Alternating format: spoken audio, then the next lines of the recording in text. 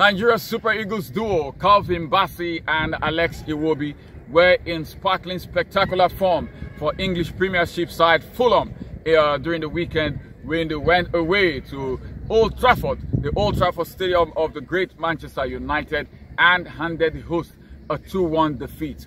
Goals from Calvin Bassey in the first half, in the early minutes of the first half, and then a late winner by Alex Iwobi. After Man United had drawn level late in the game, Alex Iwobi scored the late winner for Fulham to break the hearts of Manchester United, with Fulham running away with all 3 points. It was a fine weekend for the duo, and for Alex Iwobi particularly, it was a very good riposte to many critics of his game, many Nigerian critics of Alex Iwobi, following Nigeria's disappointing loss to Cote d'Ivoire in the final of the African Nations Cup. So many fans of Nigerian football had picked on Alex Iwobi, criticizing him for what they felt was his poor performance in the Nations Cup. There were some voices, some more perspective voices, some voices that showed a lot of good perception, who argued that Alexander Iwobi was playing in a position that was not he was not accustomed to as part of a central midfielder in a 4-5-1 formation. But many fans were not having any of it. They felt that Alex Iwobi did not really do well at the Nations Cup, and some went as far as cyberbullying the player. And one online social critic, a very popular online social critic in Nigeria, the VeryDarkMan, went ahead as to make some very sweeping statements against Iwobi. At first, the VeryDarkMan had said that he wasn't sure if Iwobi was really a biological nephew of the great Austin J.J. Okocha.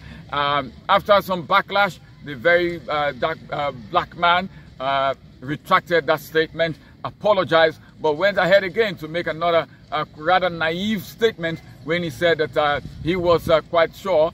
He suggested that Alex Iwobi's place in the national team was a result of some corruption, and that according to the very dark black man, that there are some very good players or better players who could have played much better in the Super Eagles than Iwobi, but that they were not invited probably because Iwobi was able to bribe his way in. It was quite a naive statement, a statement that ignored the fact that Alex Iwobi had been playing for Arsenal even before he got a call-up to the Super Eagles. And who was the coach at Arsenal that time who picked Alex Iwobi? The very great Arsene Wenger. You guessed it. Yes, if Arsene Wenger has deemed Alex Iwobi good enough for one of the best teams, one of the most followed teams of world soccer, Arsenal, then surely that kind of that player would be good enough for a team like the Super Eagles. But for the likes of the very dark black man,